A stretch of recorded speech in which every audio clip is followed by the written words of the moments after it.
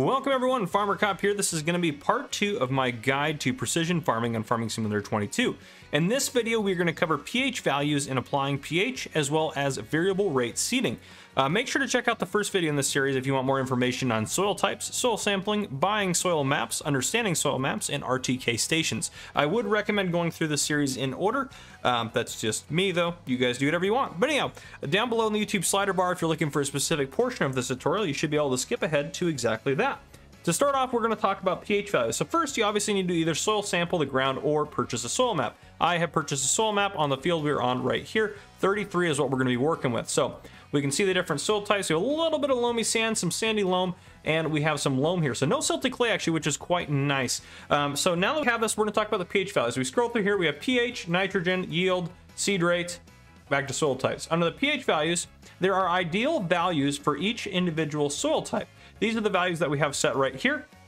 Now, the pH value is ideal for each soil type. 6.5 for sandy loam, 6.0 for loamy sand, 6.75 for loam, and silty clay at 7.0. Those are the required pH values. So another thing we can check too is we should be able to, if we have field info on down there in the bottom right-hand corner, it has a pH value. It says good on there, 6.25 out of 6.5 for sandy loam.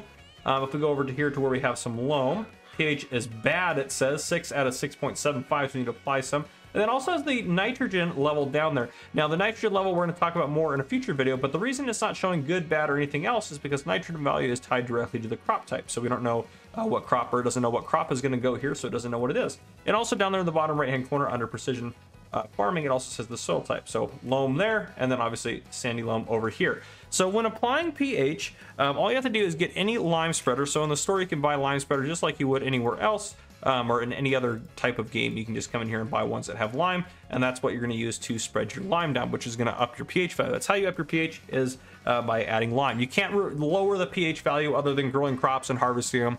That will slowly reduce the pH value over time. Now, a couple other things to note.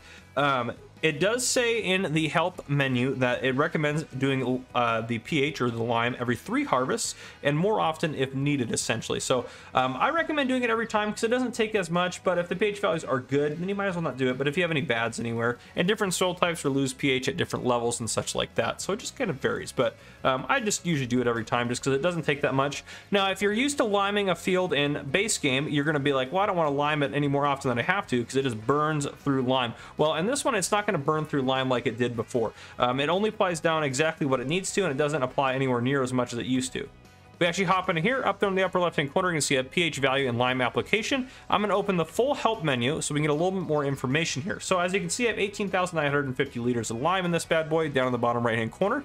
Up in the upper left hand corner, there's an option on there that says deactivate automatic application rate at the very top. So if I hit that, I have to change it manually, and you can say K and M are on there to change application rate. So I can use K and M. You can see down in the bottom right hand corner, or the bottom left hand corner, the very bottom of the help menu, I can lower it and raise it, but I'm going to leave it to automatic, which is what I'd recommend you do. Now as we pull out onto the field, I'm going to turn this on. As we get out on the field, you can see it is applying the pH right down there, bottom left hand corner. You can see the map as it's going, and it also tells you on the lime application how much it's actually using. Now if you know lime from, again, base game, it applies it very quickly. You can see we're still at 99% because it doesn't need a lot of lime here. But then again, if we go over to where the pH value is bad over here, we'll head right over here where it says it needs a lot. That's bad, I suppose. Right here, a lot more. You can see our value is going down much faster down there in the bottom right hand corner. Our lime value is going down much faster. Still not that quick, but much faster than it did before. So what you're going to want to do is you're going to want to lime the entire field to get it to be ideal, and you can hire a worker to do this, which is probably what I'd recommend doing. So we're going to go ahead and go about that. But yeah, that's essentially how you're going to get your pH value to where it needs to be. And I would recommend doing this before you plant any seeds or anything on a field or plant any crops, but it's not necessarily a requirement to do it in that order. This is just kind of the ideal and best order, I think, to go about doing precision farming stuff. But anyhow, I'm going to get this field limed, and then we're going to talk about variable rate seeding. All right, so our pH values should all be perfect right around here. You can see 6.75 out of 6.75. Perfect, perfect, perfect.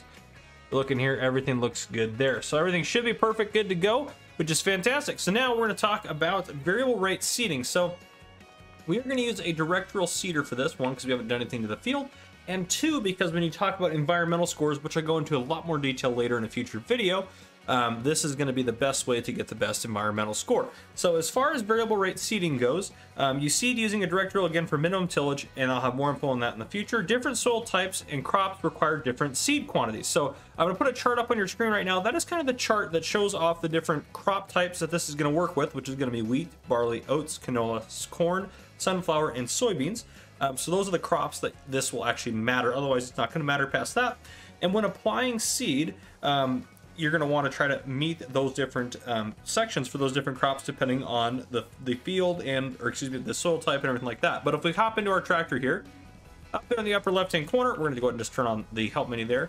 We can change that. So right now it says deactivate automatic seed rate, hitting U. So if we deactivate it, now we have to hit left shift J and N to change the seed rate manually. Down at the bottom you can see the rate. So 300 seeders per meter squared, which is let's go ahead and change it real quick, shift J and N. So we can go up to 420 and then down to 180. So that's again low, medium, high, or standard there, sorry. So low, standard, and high for seed usage. Or we can hit U again to have it set to automatic. So we're gonna plant wheat here.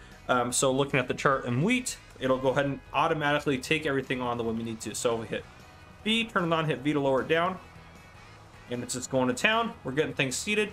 You'll see as we go to different areas, so as we go across here, there should be a different soil type coming up where you're going to see that auto rate change to a different rate here in a second. So we'll give it a second here. Should change here momentarily as we get closer and closer to it. There you go. You can see it's adjusting a little bit. High rate of seeds there. Okay. And you can see it's kind of manually adjusting. Okay, now we're back down to the low. So we can hire a guy to do this if we want to. Now, if we look in the menu and we go over here, again, to our seed rate, now it's going to show you the seed rate. So this won't show up until you actually have done something on here. So there you go. It's going to show you the seed rate, and that's going to change again from low, standard, and high as far as everything goes for this specific crop type. So you can see going through that section of land there, which is the loamy sand. It required a little bit more seeds as opposed to sanded loam. And the loam should require, I believe, the lowest amount of seeds. I could be wrong. I'm not looking at the chart right now in front of me. But yeah, so this guy's going to keep doing his thing, get everything taken care of. Again, it's a lot easier to run these things on automatic, but you can do it manually if you'd like to adjust it. But yeah, that's what I have that's what I have for you guys for this video today. The next video will likely cover the nitrogen levels and all the ways to apply nitrogen, so stay tuned for that. But if you guys enjoyed this video and found it helpful, please drop a like down below. If you haven't already, hit that subscribe button up on the screen to join the Farmer Cop channel, and turn on your notification bell so you don't miss any future videos I may post. This has been Farmer Cop. Thank you guys for coming and for watching.